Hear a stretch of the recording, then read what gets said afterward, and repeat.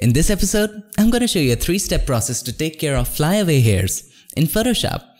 Now think of these 3 steps as 3 hammers in an assembly line. Okay, so there's an assembly line and 3 hammers, hammer number 1, 2 and 3. And you have to flatten a piece of metal. Now the piece of metal is going this way and the hammer number 1 just hit the piece of metal and it flattens up. So if it flattens up, you just need to close the assembly line and your job is done. Which means in step 1, sometimes your job is finished. Okay. Now sometimes what happens is that the piece of metal goes, the hammer number 1 hits it and it doesn't quite flatten it, but it helps. It doesn't quite flatten it the way you want it, but it helps. So the assembly line moves forward to hammer number 2 and hammer number 2 does it. Okay. And so you need to close the assembly line, your job is done. So that way in step 2, your flyaway hairs are gone. Now sometimes it's done in step 3. But sometimes what's gonna happen is that the first hammer, when it hits the metal, it's gonna break. Okay? The second hammer might break and only the third hammer might work. Sometimes what might also happen is that the first and the third hammer breaks and the second hammer works. So here's the thing. These steps are like, sometimes step 1 will do all your job, will remove all your stray hairs very simply. If step 1 does not remove all of them, only then you move to step 2. And if step 2 doesn't remove all of them, you move to step 3. Now sometimes just by looking at the image, you can easily say that step 1 and 2 will not work. Only step 3 will work or only step 2 will work. So whenever you are removing flyaway hairs, just go through these 3 steps. And you're done. They'll be removed. And sometimes there's a hidden 4th step that might be involved that we're going to talk about in this video. So that's why in this tutorial I have been fortunate to receive an image which requires all the 3 steps. Now your image might be done in step 1 or step 2 or just step 3. It totally depends. But I have chosen an image to show you all the 3 steps and the hidden 4th step. So without any further ado, let's get started.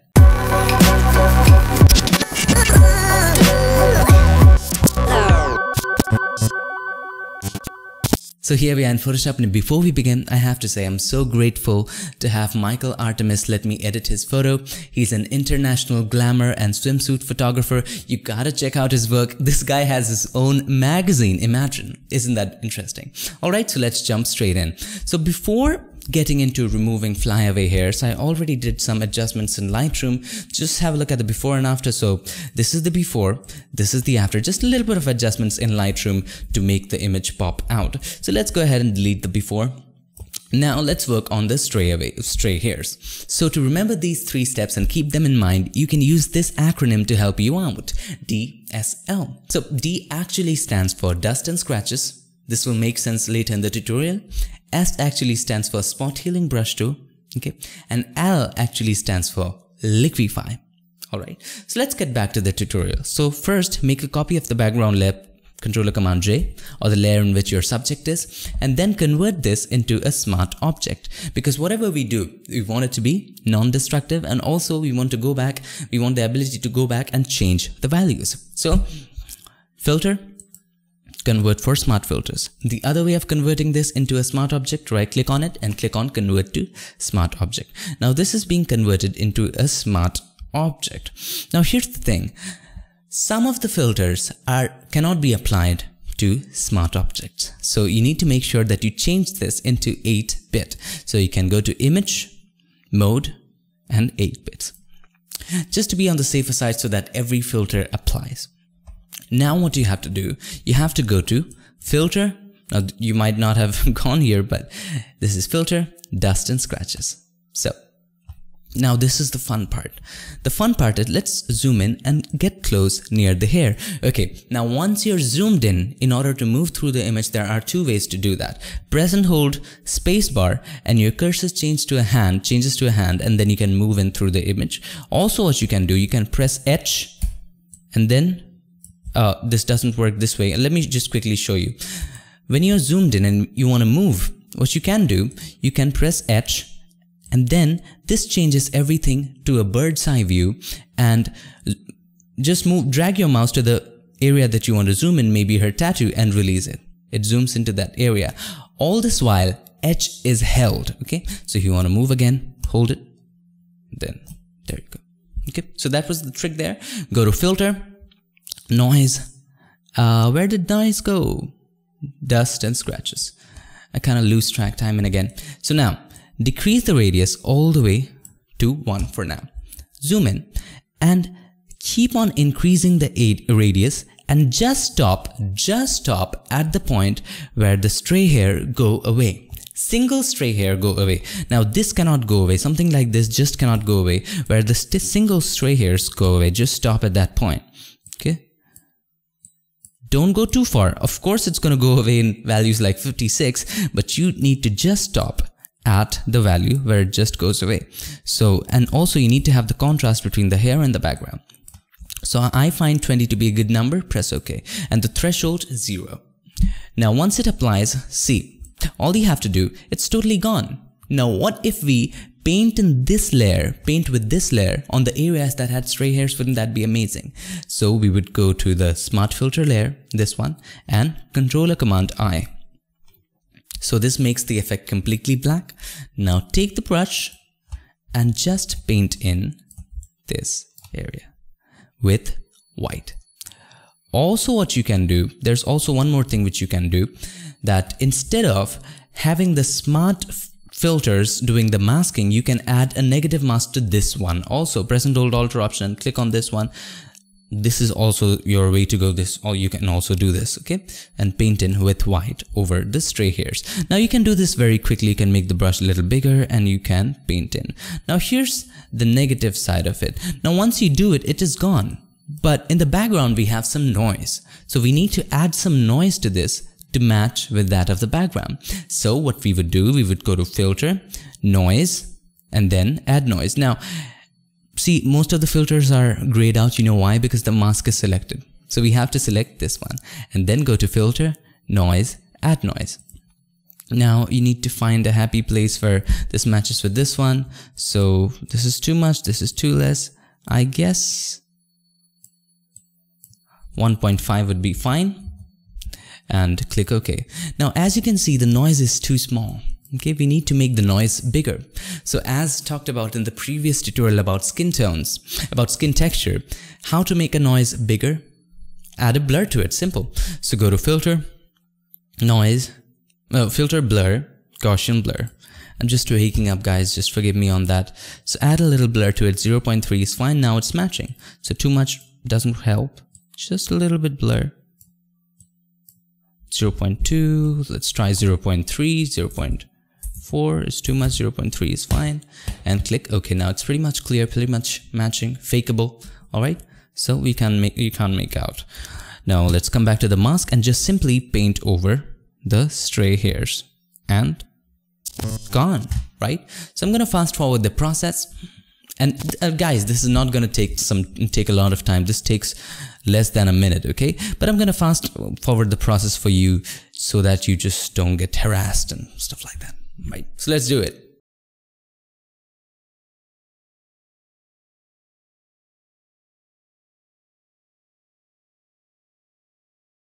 Now as you can see, I have removed some of the stray hairs. Not all of them, but some of them. Have a look. So this is the before, this is the after. Much of it is gone. But you might have observed that I didn't touch here. I didn't go here. You know why? I didn't go here either. You know why? Because have a look. If I just turn off the mask, you can have a look. There's a little bit red here. There's a little bit red here. So you cannot go that inside. Okay. So you can only remove all those single strands using this method. So if your image just has kind of single strands coming out of the photo, not a lot of junk there. So this first method will just work fine for you. If not, this will help. Okay. Sometimes you just have to go directly to the third method, but you get the idea. So now, how to figure out whether to paint in an area or not? For example, have a look. How to figure out how further you can paint. So just press and hold Shift and click on this mask. This turns off the mask. So as you can see, you can paint up to this point, not beyond that. Then you're gonna see reds. So press and hold Shift and click back in. So as you can see, just to this level. Can you paint here? How to figure out? Press and hold Shift, click on this. Yes, you can paint here. So simply you can paint here. You can make the brush a little hotter, smaller, and paint. Simple. Okay. So we have figured it out pretty easily. We have gone too far. So that's the way to go about it. Okay, for example, have a look here. Would you be able to paint here? If yes, to what extent? Press and hold shift and click on this. No, we won't be able to, because as you can see, there are bits and pieces of reds here and there. We cannot do that. Can you paint here? Yes, you can. Okay, so simply we would go and paint, right? Easy, very easy. To make it even more faster, you can make the brush bigger and take it through the hair like so, like this, maybe something like that. So you can do that if you want to. So can you paint here? How to figure out? Press and hold shift and click on it. No, there's a little bit of red there. You cannot paint there. Okay. Can you paint here? No, you cannot paint here.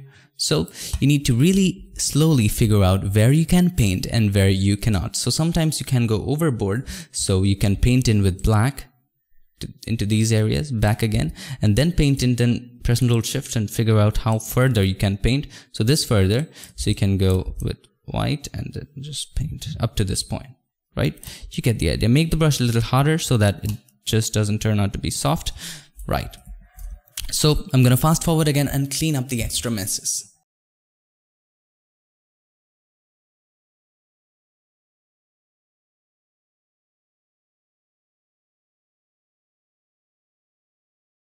So that pretty much wraps up our first step, first process. Sometimes you're done with the first process. Sometimes nothing happens through the first process when the hair is completely blowing away. Now it's time for us to move on to the second process or the second step.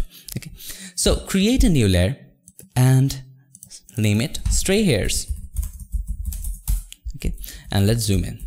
Now select the spot healing brush tool. Remember DSL. First one was dust and scratches. Second one was spot healing brush. So now all you have to do, select the spot healing brush tool, right click on it. If it's the patch tool selected, right click on it, select the spot healing brush tool, make the brush a little smaller, harder, and then change the mode to replace. Now why replace?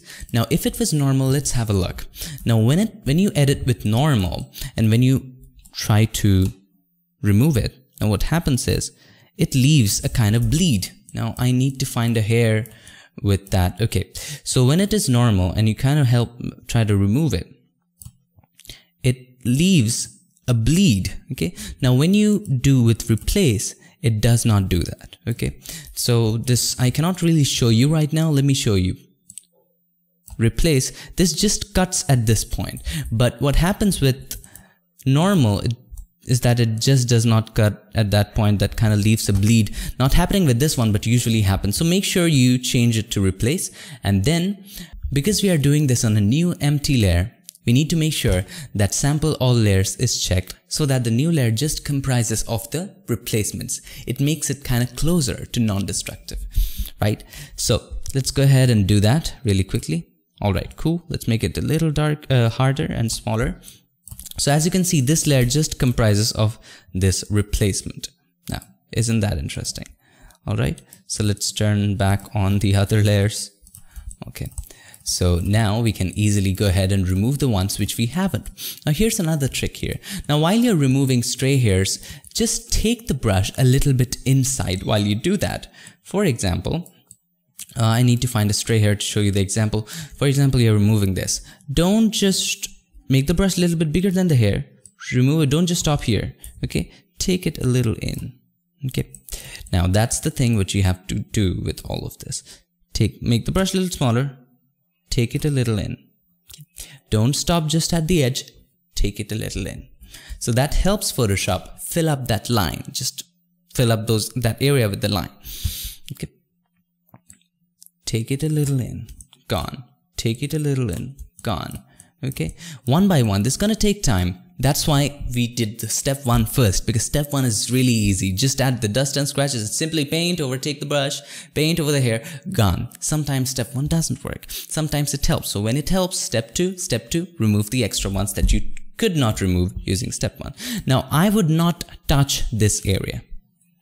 Why? Because there's a whole junk in here. You don't want to mess with that. You don't want to mess with that. Also, I won't touch another area, which is this one. This will only be solved in step 3. For now, just figure out single stray hairs that you can fix. Okay. So I'm gonna fast forward this as usual, and let's just quickly do that in fast motion.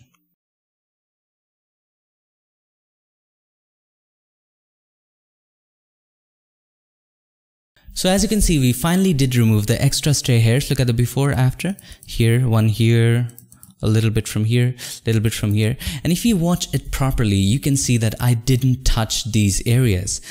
Okay, I just didn't touch these areas because the hairs are not sticking out. Okay, they're not sticking out, they're just laying down. So this can only be done using step 3. So the extra hairs that are sticking out cannot be removed by the first method, shall be removed by this. Okay, now let's go ahead and move on to the third method, and the third method is DSL. What's the third L? Liquify.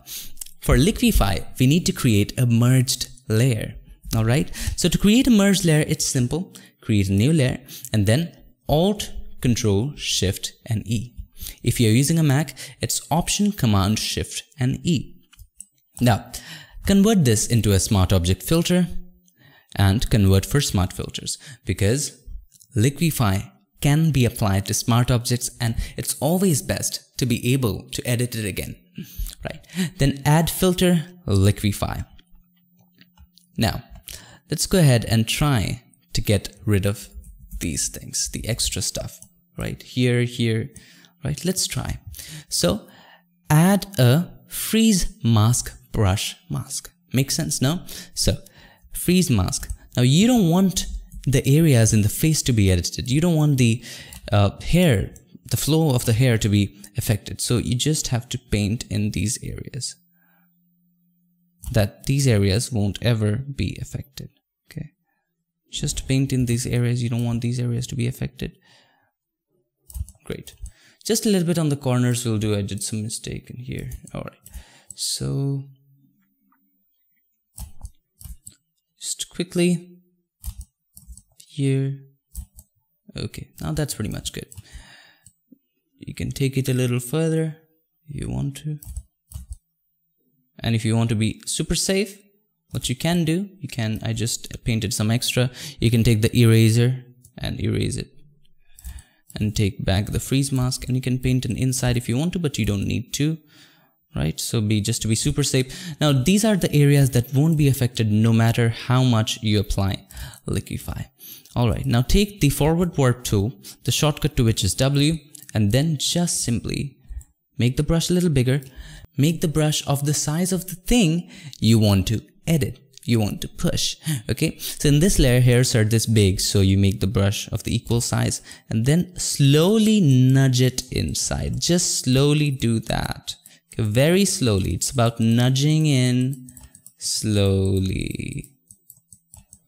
Just nudge it in slowly. Make it a little bigger. Just nudge. Don't do it all the way in at once. Nudge it slowly with love. Alright? So this is done. That area is done. So can we take care of this area? Let's have a look. Not much, but yeah, you get the idea. Now we were talking about these areas, right? So these areas can also be nudged in if you want to nudge them in. Make the brush a little smaller and you can nudge them in if you want to. You can nudge them in. You can nudge it in, right? Have a look. Just nudge it in. Then you can nudge it here in. I'm sorry for the clicking noise that my mouse is making, but that's the way it is. Just nudge. Make it a little smaller. Nudge it in. Great. So you take your time. I'm doing a really quick job of it, right? So just simply nudge, right? So have a look. It's looking so much more better now. So it's all nudged in. The hair is all fixed right. So also I see one more thing. We have to nudge this in too. Let's have a look. Make the brush a little bigger.